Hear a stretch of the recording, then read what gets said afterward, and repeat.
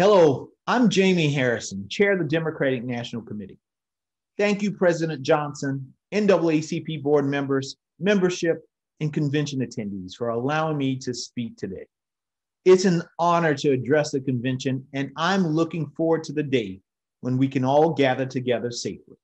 My friends, in spite of all of the turmoil and pain of 2020, when I look back on the past year, I'm still filled with hope. When faced with a global health crisis, an unstable economy, and a social justice reckoning that was a long time coming, the Black community did not back down. When faced with friends and family who were hit harder than others over the past year, we did not back down. When faced with cynicism and despair, we did not back down. We stood up and we spoke out in the most effective way possible. We voted. In 2020, Americans cast more votes than in any other election in our nation's history, and the Black community was a major part of that. Voters, many inspired by the people here today, turned out in record numbers and made it clear that it was time for change. And over the past few months, the Biden-Harris administration and Democrats in Congress immediately got to work delivering relief. They showed us what real leadership looks like in a time of tragedy. They also reminded us why elections matter. My friends, at the center of America's very essence is the right of the people to choose who represents them. Black Americans know as well as anyone why this right is so precious. Because for so many years, people have been working to take it from us. My grandfather, who helped raise me, used to tell me stories about the efforts to suppress the vote in South Carolina. No matter how hard he tried, he was up against a system built to keep him from voting. He and I used to always vote together. Voting turned out to be one of the last things we did before he passed away. After going to the polls that last time, we sat on the porch and he looked at me and he said, "Never let anyone tell you that you don't matter. Never let anyone tell you that you don't count." My friends, those words are as important now as they have ever been. There are people around the country who are still trying to keep us from voting. They don't want us to count. We're already seeing it in a number of states. They're making absentee voting harder. They are adding technicalities that could disqualify legitimate votes. They've turned voting into a partisan issue. Voting rights shouldn't be a partisan issue. It shouldn't be an issue at all. It should just be. One person, one vote. Voting is the great equalizer. Our vote gives the factory worker the same say and power as the billionaire CEO. Our vote is precious, earned with the blood, sweat, and lives of our ancestors. And as such, it must be guarded and protected. And everyone needs to remember that the thing about voting is that it just doesn't happen once. And it definitely happens more than every 4 years. You might live in a community that has local or statewide elections this year, and the congressional elections will take place again in 2022. We need all of you who turned out in 2020 to keep coming back. We need you to keep making your voices heard. We need you to hold our leaders accountable. We need you to organize. That's how you build and maintain political power. Stay engaged within your community. Listen and learn about the needs of your neighbors. Then take a look at the track record of the people running for office. Who is delivering for you? Who is just trying to gain power to serve their own interests? In my home state of South Carolina, our motto is, "While I breathe, I hope." But that can just as easily be, "While I breathe, I vote." Because with every vote, we bring hope back to our own lives. With every vote, we bring hope back to our families. With every vote, we bring hope back to our communities. With every vote, we bring hope back to this great nation. That ballot is our hope for a better future. As President Obama said, there's no such thing as a vote that doesn't matter. My friends, there isn't going to be a superhero flying in to save the day. If we want American democracy to thrive, all of us, we must fight so that every vote matters. We must fight so that every person matters. We must fight so that our grandchildren aren't enduring the hardships suffered by our grandparents. Frankly, my friends, we will not go back. We will not go back to the days of Jim Crow. My kids and your kids will not live under a system where their voices and their votes do not matter. We all have an active role to play in defending our democracy. And I know this to the core of who I am, that I can count on the NAACP to do what it has always done, doing the work on the front lines to guarantee that everyone's voice is heard. Thank you so much, and enjoy the rest of the convention.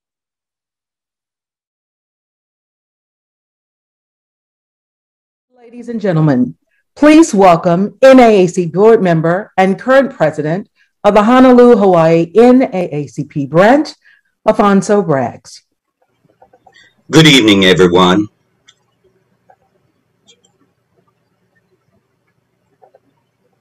We're excited that you are joining us today as we hold a critical discussion on voting rights, redistricting, and elections.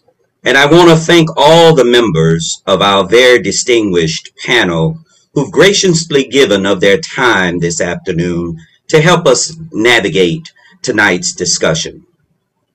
Let me highlight a few of the points that we're going to cover. We're going to talk about equal access to the ballot box. And I want to make it real clear that our unconditional position is that everyone must have equal access to the ballot box, and that access must be protected. We want to remind America again that elections have consequences. And some of our elected officials are hard at work trying to limit, suppress, and steal the vote away from Black and brown communities. Take note, we will fight to improve voting rights and mobilize our voters. We're going to talk a little bit about federal voting rights legislation. And we'll begin with Congress, and thank you, Congresswoman, for being with us tonight. Congress must restore the Voting Rights Act by passing the John Lewis Voting Rights Act, H.R. number 4, to help protect voters from racial discrimination and voter suppression. We also call on the President, his administration, and Congress. They must continue to improve on the minimum standards that passed in several states due to COVID-19 pandemic in several key areas of election administration to ensure full and safe voter participation. Now, what this means is offering a variety of measures to make sure that voting is accessible during any public health crisis, including automatic and same day. Automatic voter registration for individuals turning 18 years of age, and even making Election Day a federal holiday. Fighting state-based legislation that seeks to confuse voters or in any way restrict them from participating or disqualifying voters based on actions of a suppressive nature. Finally, we're going to talk about priorities in our Black community going into 2022. And there's a list of priorities that matter to our community, several things. This list is not all inclusive, but I want to just lift up a couple of those, a few of them. Economics, health, education, climate, criminal justice reform, voting rights, elections, and racial equity across the board. With that, let me invite you to sit back, enjoy as well, and make a commitment to join us in this fight. Again, welcome. And again, thank you to our very distinguished panel that we have this evening. And I'll now turn the program over to Ms. Watkins. Please join me in welcoming the 55th Mayor of the City of Boston, Mayor Kim Janey. Good evening. My name is Kim Janey, and yes, I am the 55th Mayor of the City of Boston. And as the 55th Mayor, I am working very hard to overcome Boston's reputation as being a city that has not been always welcoming or inclusive. But I know that I can't do that alone. As we heard earlier from one of the speakers, we can't do this work alone. There is no savior who is going to come and save us. We together are going to do the work. We are the ones we've been waiting for. And so I am just grateful to be here to offer a few words on this very important topic. I think it is important that we ground ourselves in the history, and we know the history when it comes to voting rights. In our founding documents, we were not included in that as a people. Voting was reserved for white men with property, left out women, left out poor white men, and certainly left out Black people. We have come a long way, but only because of the work that we have done together. We do this work together because we know voting is essential to our democracy. And in fact, Black people in general, and Black women in particular, have been saving this country one election at a time. We saw that with the rise and election of President Barack Obama. We certainly have seen that in our vice president and in this administration, the Biden administration. But we've seen that all across our states. Certainly the work and organizing work, I want to be very clear, that people have done in all of our states. We have Georgia as an example and able to tip the scales in terms of the United States Senate because of the organizing work that was done there and the work of Stacey Abrams. And so I want to take a moment to just acknowledge and thank the panel. I'm sure this is going to be a rich discussion. We know why voter suppression is real. We see a rise in Black women running for office in historic numbers and winning their races. As I sit as the first Black mayor of Boston and the first woman mayor of our city, we see Black women all over our country leading major cities in our country. We know why folks are trying to keep us from voting. We have to continue to do the work and do this work together. So I want to thank this panel for bringing folks together to have these important discussions and making sure that we are armed with the information and the tools to continue to do this work. I also want to recognize some of the folks locally. As someone who spent much of my career in community organizing, I'm a founding board member for Mass Vote that does a lot of this work on the ground here in Massachusetts and in Boston. I also want to acknowledge Michael Curry, who is the immediate past president of the Boston branch of the NAACP and serves on the national board, as well as our president, Tanisha Sullivan, for their amazing work and leadership in the city of Boston and for their partnership. This issue is real for all of us. We've got to continue to do the work, and we always have to remember that they tried to bury us, but they did not know we were seeds. Thank you, everyone, and have a blessed and productive convention.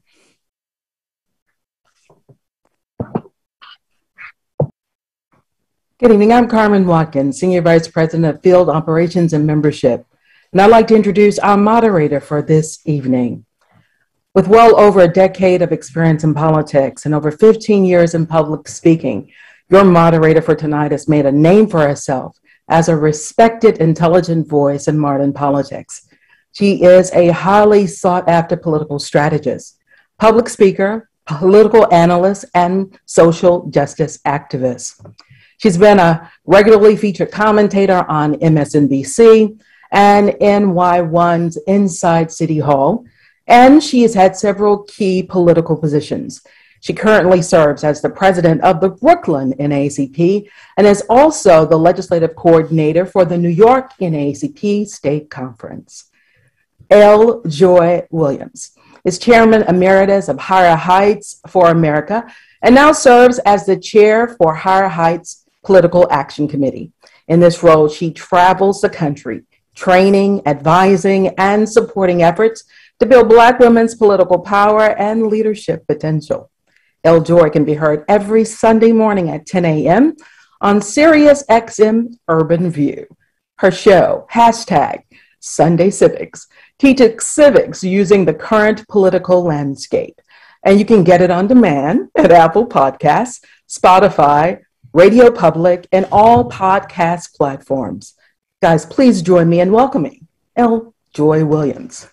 Thank you so very much, Carmen, and thanks to all of you who are tuning in for this wonderful conversation. And thank you in advance to our panelists that we're going to hear from shortly. We're going to have a very in-depth but quick conversation about voting rights, redistricting, and elections that we all have to stay on guard for. I know for a fact that NAACP branches across the country are continuing to do the work to ensure that we continue to increase our numbers at the ballot box while also continuing to effectuate change in between election day. So with that, I want to get right to our panelists. I'm going to introduce each of them. And after I introduce all of them, they will then take 2 minutes to talk a bit about the issues at hand. But I want to let you know, if you are watching, if you are tuning in for us, you can also put questions in the chat. We have someone who is pulling questions. And as we get to the Q&A portion, hopefully I'll be able to get to your questions at that time, but feel free throughout the conversation to put your question in there as well. So I'm going to go first to introduce the lovely Congresswoman Joyce Beatty, who is a native Ohioan with a strong history of connecting people, policy, and politics to make a difference. I'm partial to her because I'm named after a Joyce. And so since 2013, she has proudly represented Ohio's 3rd Congressional District. She's the current chair of the Congressional Black Caucus, the largest CBC in history. And she currently serves on 2 exclusive House committees, the Committee on Financial Services, and she's also the member of 2 subcommittees, those on housing and insurance and oversight and investigations. She is very active in addition to representing her constituents. She is active in the Links. She's active in Delta Sigma Theta Sorority Incorporated, the National Coalition of 100 Black Women, the Columbus Urban League, the American Heart Association, where she previously served on the board, and numerous other organizations. Congresswoman, welcome, and thank you so much for joining us. Well, first of all, let me just say good evening and thank you for that very gracious introduction. And certainly to you, Mr. Whitehead, thank you for all that you do and all of the leadership, all of my good friends at the NAACP for your work and for hosting this 112th virtual national conference. And to all of the other panelists that are on this, it speaks volumes not only for the NAACP, but also for the leadership we have in this country. Let me just take my minute and a half left to say I am honored to serve as chair of the powerful Congressional Black Caucus. We are celebrating our 50th anniversary, where we continue to work and fight every day as the conscience of the Congress. I also want to say we have been in the forefront and we will continue to fight. Think about it.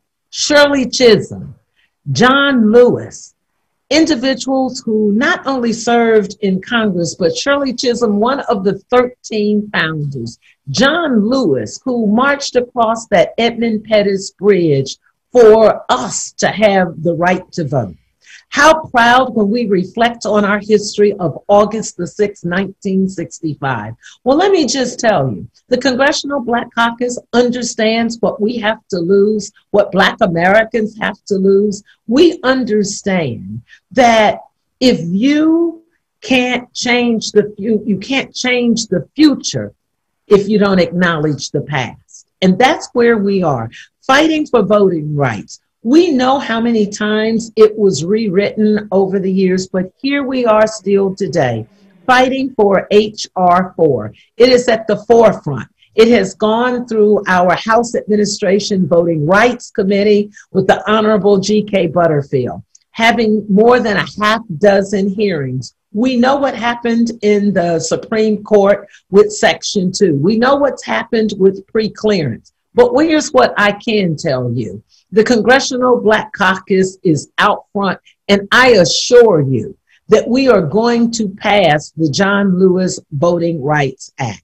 I can tell you it is at the top of our list. I can tell you that it will go through the Judiciary Committee, and we will be working with the Senate. And certainly we know that President Biden cannot build back better without the Congressional Black Caucus.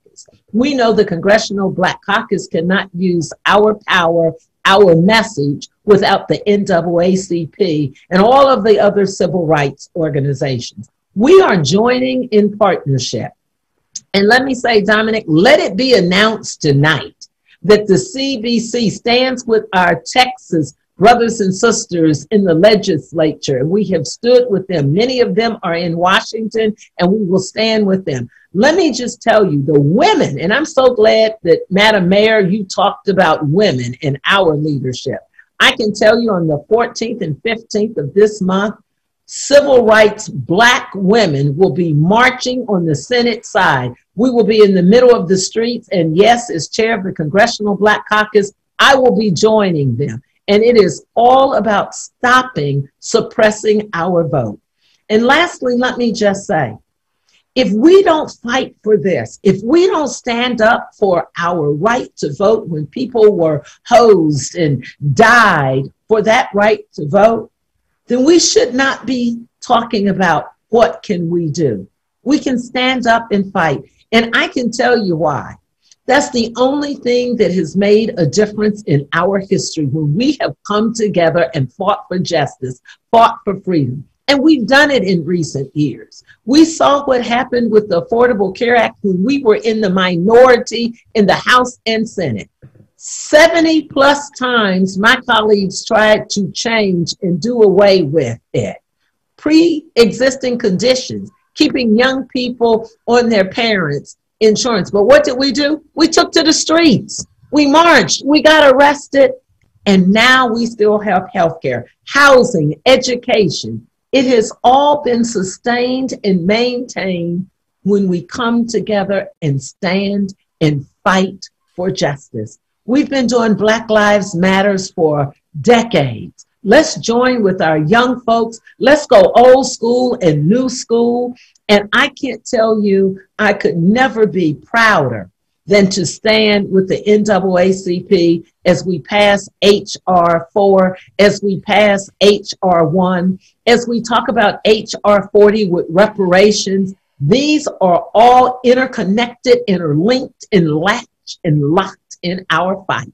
And I am so honored to be here and share more on behalf of the Congressional Black Caucus. And so everybody watching, I'm Congresswoman Joyce Beatty, and I approve this message. Well, thank you, Congresswoman. See, there's a reason why we need to, Joyce brings this fire. I feel like Joyce all across the world, you know, bring this fire and joy to our organizing and advocacy space. I want to bring next up to introduce to you our next panelist, the Lieutenant Governor Mandela Barnes, who serves as Wisconsin's 45th Lieutenant Governor. He's the first African-American to serve in this position and the second African-American elected to statewide office. He currently serves as the chair of the Governor's Task Force on Climate Change, as well as the Health Equity Council, the Governor's Council on Financial Literacy literacy and capability, the Criminal Justice Coordinating Council. I don't think there is a governor's council that the lieutenant governor does not serve on at this point. And so I want to welcome to give his opening remarks as well for 2 minutes, Lieutenant Governor Mandela Barnes. Oh, wow. I think we are like literally back just in time. I'm in a church right now. I have this laptop sitting on a lectern, and not sure if you can hear me. Yes, we can. Yeah. Go on. Good. All right. Well, I just want to say thank you all for having me. Really glad to be able to participate in this discussion. As the state of Wisconsin, we continue to deal with multiple voter suppression efforts. And I'll say that unlike many other states after the election in 2010, many states like Wisconsin moved to make it more difficult for people to vote. And in states that aren't necessarily diverse, we know where those voter ID laws, we know who they were targeted at. But I want to say, though, in response to it, the response has been incredible. It's been magnificent, both in terms of elected officials who fought back, but also in terms of the voters who fought back, who beat the odds. And I think about last year in April, when we were the only state that did not delay our spring election. And it was not for lack of trying. The governor stepped up and said, let's move this thing to June when we can get a hold of the virus and at least know what we're dealing with. And the majority party in the legislature denied that request. And people went out and they put themselves at risk.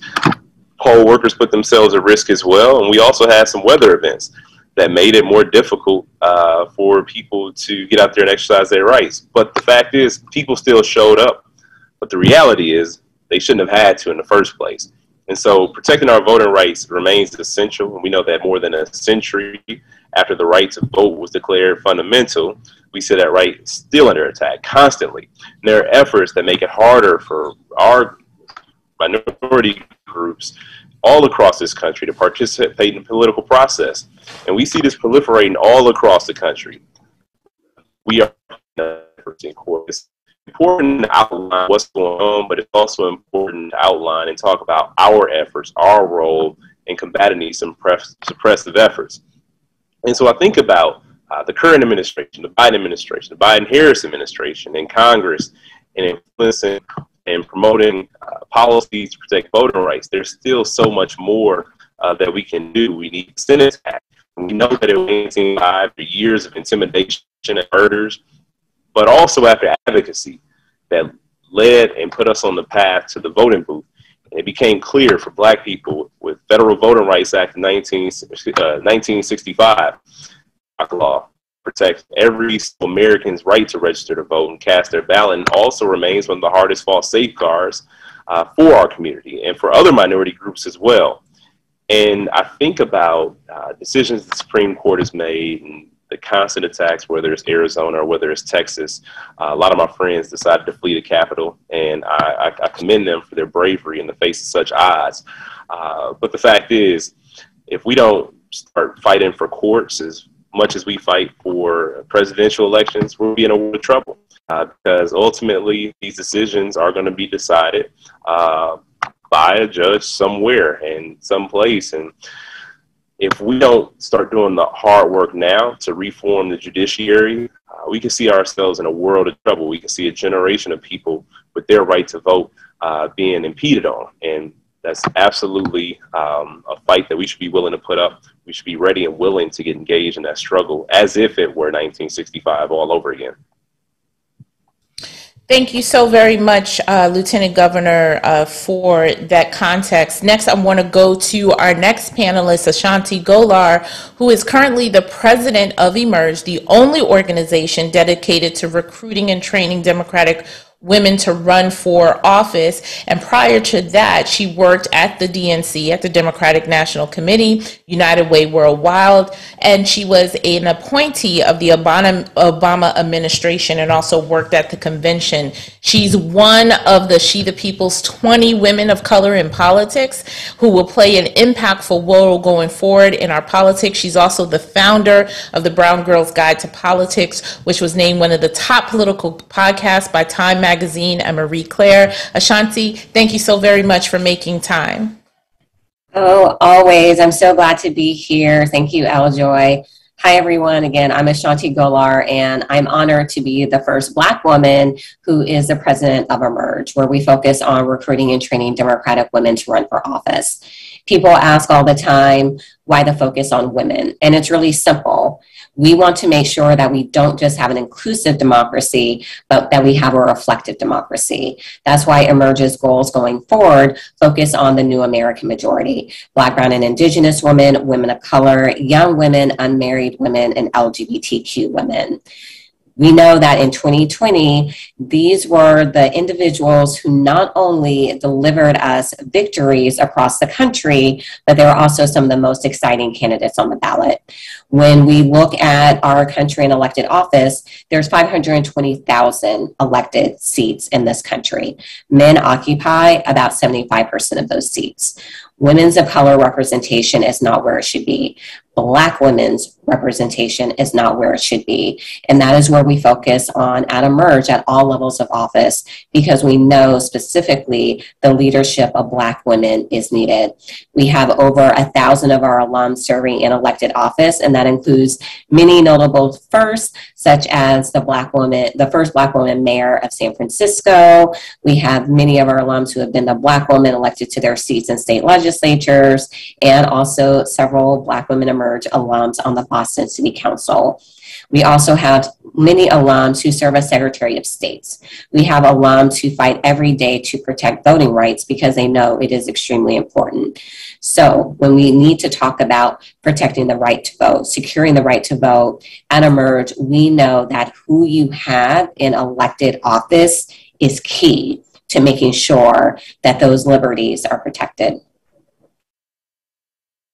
Thank you so very much, Ashanti. And lastly, but certainly not least, the person responsible for ensuring that branches all across the country are engaged in our campaigns from the national office down to the branch level. Dominic Whitehead serves as the Vice President of Campaigns for NAACP. And prior to that, he was a political action representative for the American Federation of State, County, and Municipal Employees, where he oversaw electoral programs and campaigns in Florida, Michigan, New Jersey, and Pennsylvania. He graduated from Bethune-Cookman University, where he received his BA in International Studies. And again, Dominic, thank you so much for gathering us all together for this conversation.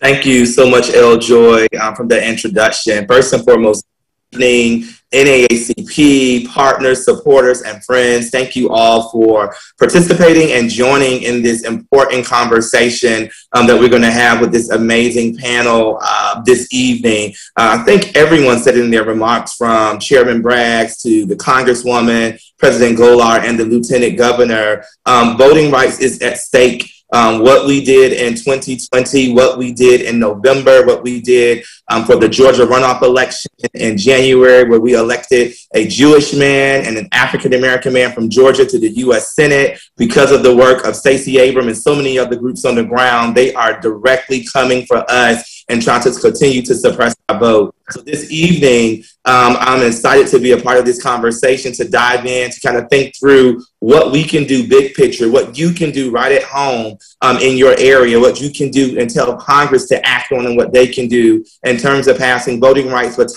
that into redistricting, which is extremely important, as well as of elections that we have this year in 2021 and in 2022. So I'll stop there.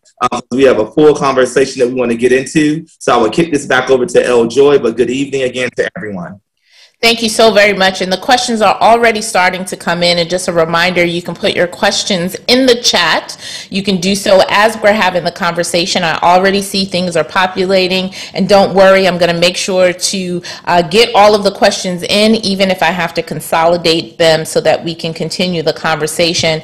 But Congresswoman, I want to go back to you for a moment, because earlier today, President Biden gave a speech in Philadelphia using the words of the late Congressman John Lewis and urging for the passage of the For the People Act and the John Lewis Voting Rights Act. And you talked about in your opening remarks the commitment that the CBC and some others have in ensuring that happens, but we are certainly at an impasse. And so I want to ask from your perspective, what more can the current administration and Congress do to ensuring that we see passage of these two very important pieces of legislation on the federal level?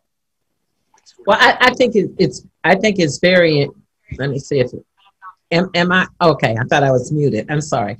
I think it's very important for us all to continue to speak up and speak out. I think he did a great job today in, bringing the dialogue to the forefront. This is something that we have to do. But I think it's going to take all of us. I think it's important for us as leaders, whether it is the members of the House or the Senate, standing up for voting rights. But it's also going to take the people of America standing up and fighting and speaking out. All of the work that Jamie talked about that we're doing with the DNC, we continuously, to rightly so, sing praise to Stacey Abrams. But just think if we all doubled down on what you're doing with the NAACP, what everybody on this panel is saying. So another reason tonight is so important, and for everyone that's sending the questions in, it's important for us to answer the questions ourselves and to say, not what are you all going to do as the leaders, but let me tell you what we are going to do collectively,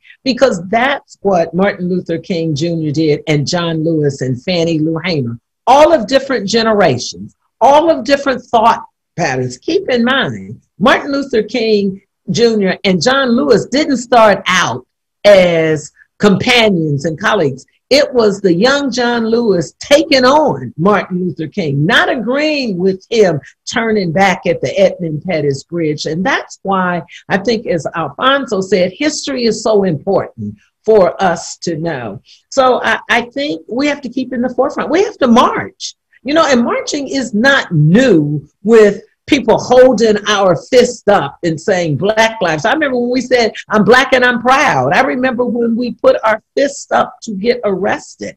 I think we have to do social media. I think we have to do what we're doing today live, but I think we have to be out there in the streets and knocking on doors and letting America see, if we can't have the right to vote, we should not be revisiting August the 6th, 1965. We're getting ready to be at August the 6th, 2021. So I think in Congress, we have to go to the House floor. We have to build back the confidence in our constituents that we're not afraid to fight, that we're not afraid to get arrested, that we're going to stand up for something. And lastly, Joy, we have to make the folks who weren't here during the 60s or the 70s or even the 80s understand that they are in the positions that they are in now because somebody died. Somebody gave up something, hoping that the future could be better. So my last thing that I've said to the president, and I have the honor 2 days from now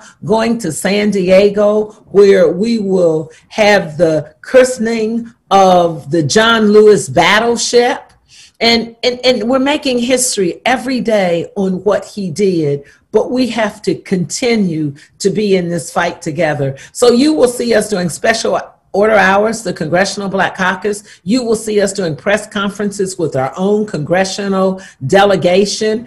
We have members who serve in Congress that have been out in the forefront in Texas with those individuals. We issued a statement. So I'm going to ask you to push the Congressional Black Caucus, because we're out there. We have an amazing Congressional Black Caucus staff team. So we are sending out social media, but we are also holding the president and everyone accountable. We write letters. He's our president. We support him. I believe he's going to build back better, but we have to help him. We have to continue to be in this fight. You know, Ashanti, to the Congresswoman's point about the other actions that we can do, I saw a conversation on social media earlier today where advocates were reminding folks that even to get to the voting rights bill of 65, that it was more than just legislative actions that were taken in order to get to that point, in order to get to the passage of the Voting Rights Act at that time.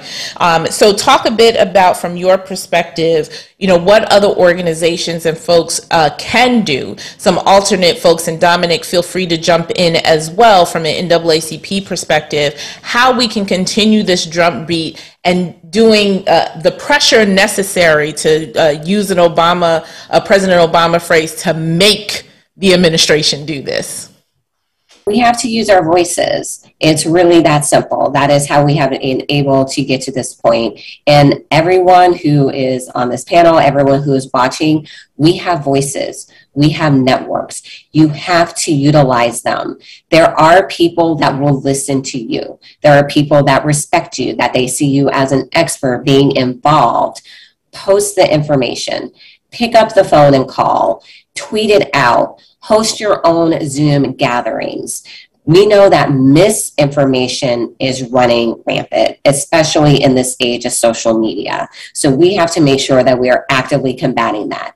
And that starts with us as regular individual people. So use your platform and think of any way possible where you can ensure that the proper information is getting out. And another thing that I'm going to say, that I say all the time, is that they are expecting us just to be so tired and exhausted by all of this that we won't fight anymore, that we'll just give up, that we won't show up at the polls. And we have to make sure that we're pushing back on that as well, because they want that disengagement.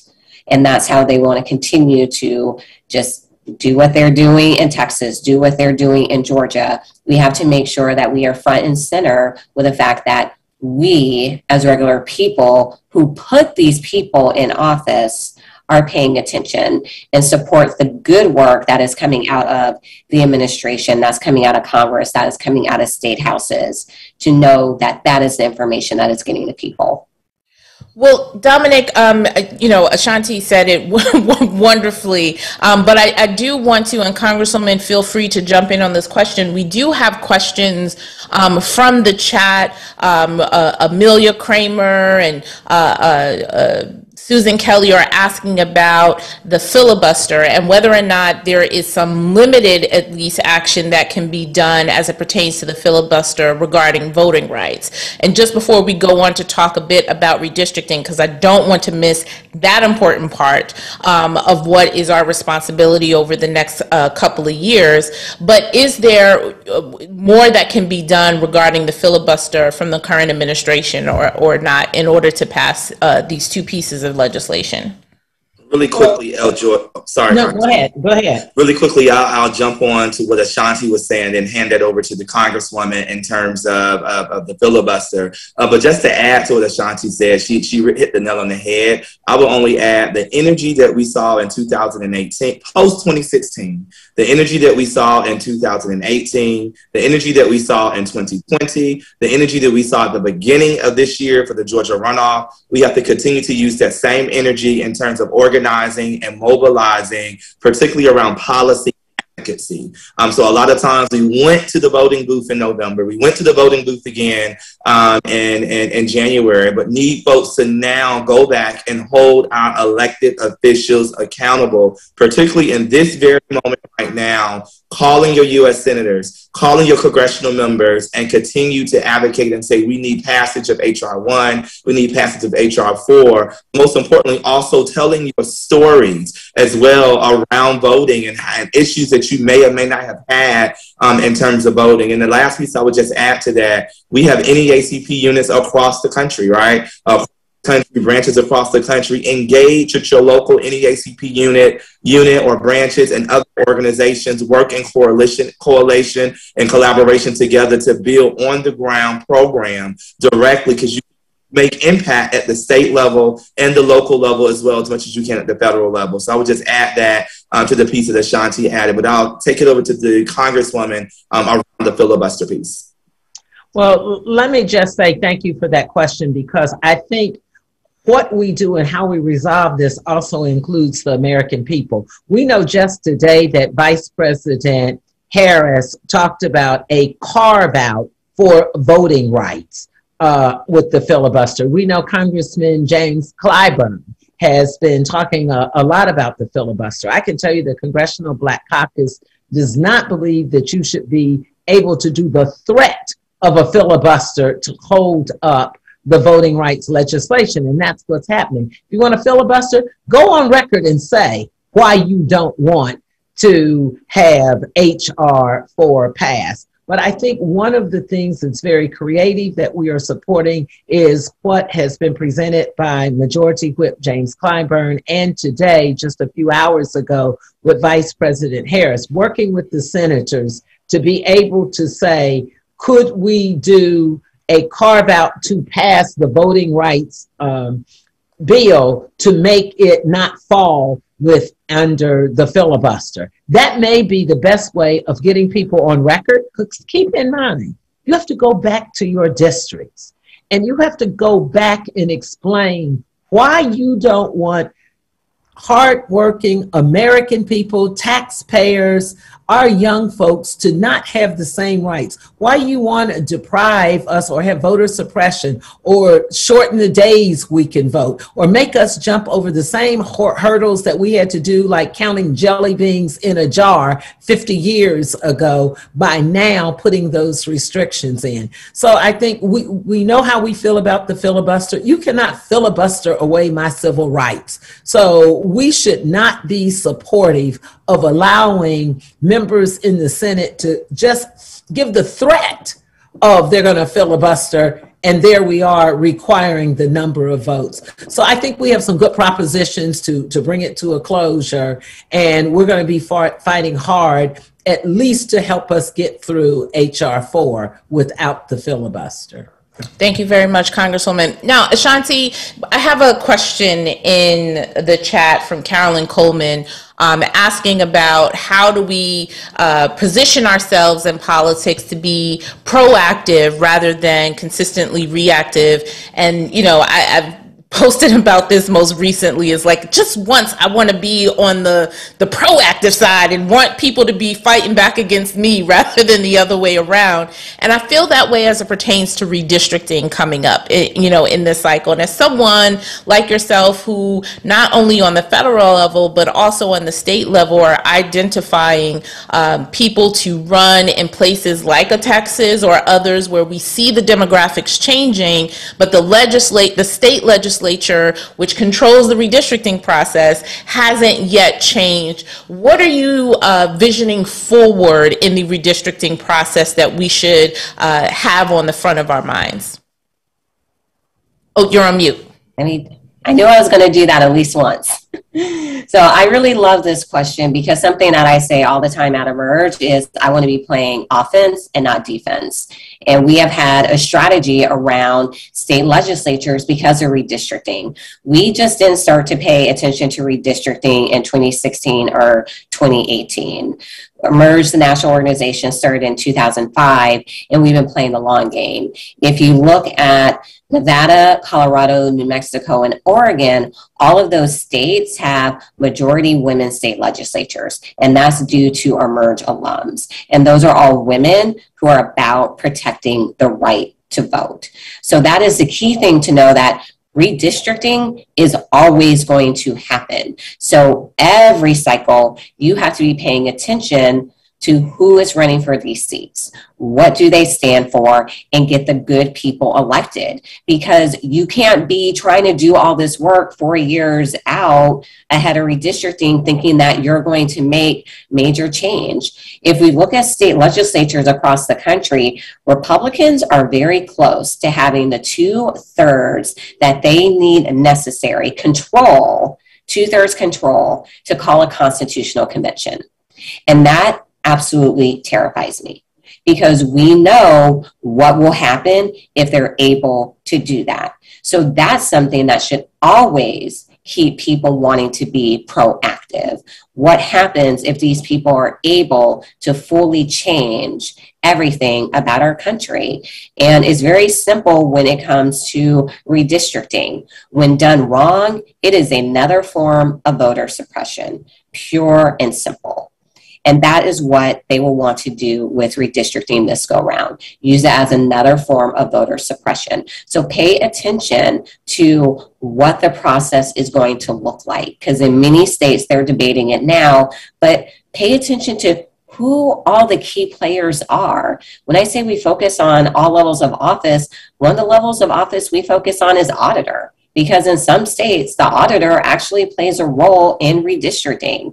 So it can be all of these people. So that's how you are proactive when it comes to redistricting, is to know that this is a consistent process that is going to happen all the time, and every year. You have to be fighting to get the best people in office who have a say, who oversee the redistricting process.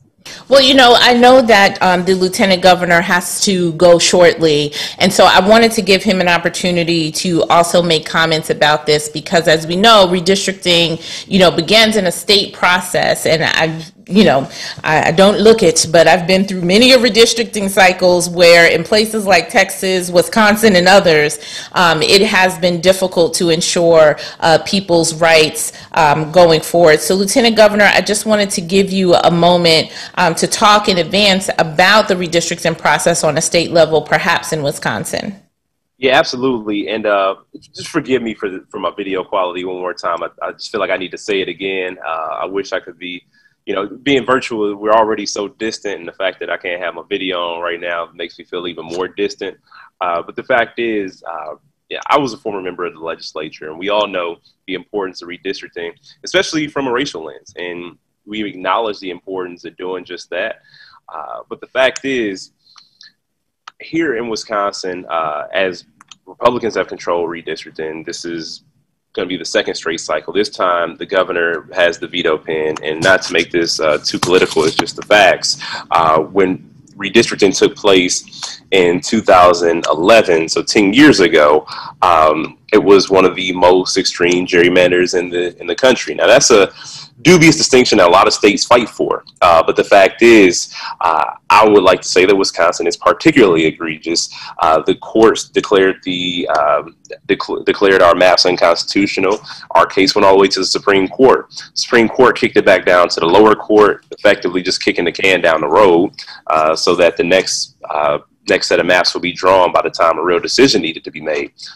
Currently, the maps that we're using now are still in limbo. And there are other games too that they're using. And while we're talking about the redistricting, I want to thank the NAACP for their work when it came to the census, because the census numbers obviously determine what legislative districts and census tracts are going to look like to draw those boundaries. And it was important for us to get a complete count, or as close to it as possible. And as we know, there have been historically undercounted communities that include communities of color, that include students, that include lower income individuals. And when this happens, we see disproportionate representation because of gerrymandering. But another thing on top of all that too is prison gerrymandering, because we got people who are, you know, assigned to a legislative district not based on their home, but it's based on where they're incarcerated. And that's one of the other unfortunate things that, you know, we need to talk about as well, because that's a system that also needs to be fixed, because it contributes to racial inequality. It contributes to unfair district boundaries being drawn. Here, given the fact that the governor, you know, the executive branch doesn't draw the maps, legislative branch draws the maps, the governor has the option to veto or not. But our governor came up with the People's Maps Commission, which is going to be an independent commission made up with representatives from all 8 congressional districts in the state, and they will be tasked with holding public hearings. They've already held most of them, if not all of them, and also they will participate in an independent map drawing process. Now, people have asked, well, what does this mean? Is it legally binding? The answer is no, but we expect a court fight. And it's important that we're ready when that time comes. So when the maps are drawn by the legislature, after the governor vetoes them, because there's no way we should expect them to do the right thing and draw fair district boundaries, when that happens and the governor vetoes them and that happens a second time, we will end up seeing this battle go to court. And if we do find ourselves in court, it will be much easier to present as evidence what a fair map looks like, what a truly representative map looks like, what an open and fair process also looks like. And my last point too, I'll just go back to the census before I wrap, is that, the census was, we had a bunch of delays, a bunch of time changes last year. And now that that data is going to be a little bit late because of the pandemic, Republicans have been trying to use the current district boundaries for the next election for local offices. And trying to use that will give them everything they need to be able to use these same exact maps in the 2022 election. And I want people to be aware, if that is going on in your state, or if it's not, please pay attention to that, to those bills that are popping up that would create more unfair districts, more unfair elections as well. This is actually another form of voter suppression, because in Wisconsin, Democrats in the popular vote receive well over 50%. And in the legislature, we have 38% of the seats in the lower house and about 37% of the seats in the state Senate. So it is a real problem, and it is, I don't have to explain too much. People know about it, but the question is always, how can the public fight against this? And that's a hard one to answer. The only answer I have is to stay involved and stay engaged and make sure that you participate in these processes. Well, thank you, Lieutenant Governor Barnes. And I know both yourself and Congresswoman Beatty have to go on to your next items. And I want to thank you both very much for making opportunity or taking the time and the opportunity to join NAACP. And I know that we will continue to have your partnership in our ongoing fight for the rights of our people. So thank you very much to both of you for that. Just as we wrap up our conversation, we do have some additional questions that I want to combine here. And Dominic, a lot of them, because we have a lot of our branch presidents and NAACP leaders across the country who are tuning in and watching this, they are asking the question that you always get as an NAACP staffer: where's their toolkit on voter suppression? Where are the things that they should be doing in their local communities, the resources that we can get from national in order to make this happen, to follow along the redistricting process, to ensure that legislators in the state legislatures across the country who we are tasked with monitoring and engaging with, that we hold the folks accountable? Where are the tools? all great questions. Great questions. So first and foremost, can folks hear me? Yep. So first and foremost, I think in terms of the toolkit, we are launching, in the process of launching, a voting rights campaign in the next few days. That campaign will consist of a toolkit. It will consist of activations across the country, directly in localities across the country, here in Washington, D.C., at our nation's capital as well. And those toolkits will consist of messaging, social media posts, you name it, in terms of the NAACP toolkit. But most importantly, a part of our activations that we're going to be focusing in on throughout the summer, we have been engaging in so many different mobilization efforts digitally, whether it's been our text-a-thons that we've been doing, getting folks to come on to actually text in real time, whether it's been our call-a-thons, we have been calling Congress and the U.S. Senate in terms of passing voting rights, if you will. We're going to begin a training series coming in the next few weeks around voting rights and redistricting as well. This is an important conversation. We've already started a training series with redistricting with our legal team and general counsel office, thinking through mapping and what that looks like as well in key states that we're focusing in on redistricting. So our toolkits are coming, but it's bigger than a toolkit, right? We can have those toolkits and we can have folks repost social media posts and we can have folks, tweet out information, but we need folks to be active and mobilized and engaged. And so when we launched this voting rights campaign with a few other partners, I don't want to get too far ahead of myself because there's a larger announcement coming in the coming days around voting rights and how we're engaging. We're going to need each and every one of you, all of our units across the country, to dive in, get in, boots on the ground, and do what NAACP do, and quite honestly raise holy hell about what is happening in this country today around voting rights. So we hear you. I appreciate that question so much, El Joy, around what is the ask, the call to action, and to do. I would say in this moment, at this very time, we are continuing to ask all of our units to engage with the general public, engage with your community, educate folks on what's happening, and we'll have those talking points and messaging around with that, and tell people to call Congress, call their U.S. senators. I would actually say call your governor of your state, or put pressure on your governor to tell your governor to put pressure on the U.S. senators and congressional members in your state. This is that important. So much more to come in the coming days around our tools that we will be using in the field for all of our members and partners to engage in this fight. Thank you so very much, Dominic. And Ashanti, I want you to address in these final moments that we have for this conversation. I believe it was Sonia White and Reggie Weber Jr. who also commented in the chat, just to collapse this question together, about people, and I think you mentioned this earlier, about Black folks and voters who literally have given up. And sort of the apathy that is planned, right? Like the onslaught of issues to fight on in every turn. People are counting on apathy setting in, that the system is too big, that it's too many things to do at one time. They don't see an entry point. They don't see how they can make a difference. Certainly, as NAACPers, we don't have, we don't suffer from that for a long time. But, I want to give you a moment to talk about that very real feeling of feeling like it's too much, that it's too big of a giant to take down. What are your thoughts?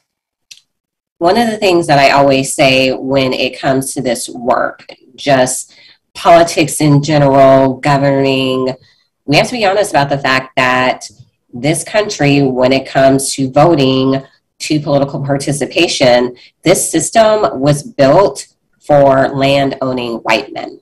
It was not built for us. So the fact that we are participating, that we have the ability to participate as women, as Black people, as people of color, they never planned on this at all. So we are disrupting a system. We are challenging power structures, and that scares a lot of people. So that's why they do everything to just try to make it harder, to try to make it more difficult, so that we're just like, you know what? Doesn't matter. Nothing that has been passed has really impacted my life. I'm not seeing any of these bills make things better for me. I'm not going to participate. And I see that all the time too when it comes to recruiting women to run for office. They'll just say, I don't have the right background. What can I do? And I encourage them and say, you can do a lot, because we need people with our background, with our lived experiences doing this work. Because if we're not out there talking about it, if we're not out there raising these issues, if we're not having those seats at the table, nothing changes at all.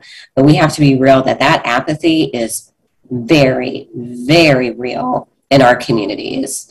And we have to be the ones to let them know, okay, this is what happens when you get involved, when you can get the right people in office. We saw what the pandemic was like in 2019.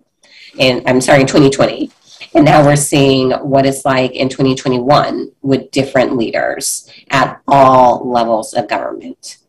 So we have to show them real change can happen when you have the right people in there. And we are the best messengers to do that. Well, thank you so very much, Ashanti. And I did as much as I could to consolidate our questions that were coming in the chat. Hopefully I got to as many as we possibly could as we end this hour. I want to thank our panelists for joining us for this conversation. Congresswoman Joyce Beatty, Lieutenant Governor Mandela Barnes, Ashanti Golar, and as well as Dominic Whitehead from the NAACP. And I want to kick it to him now as we close out this conversation this hour. And thank you so very much for being with us. Thank you so much, L. Joy, to all of our panelists, Ashanti for hanging in there with us, to the Lieutenant Governor, the Congresswoman, as well as the Mayor, Chairman Braggs. Thank you all for being a part of this important conversation. This is only a start. We know that we have to do the work each and every day. As I mentioned a moment ago, we are launching off something big coming very soon around voting rights. So again, thank you everyone for being a part of this important conversation. Continue to go out and continue to fight. This work is important and we have to do it together. We cannot do it by ourselves. This is work that is a collective body of work and standing in solidarity with each other. So again, thank you everyone for joining this panel discussion this evening.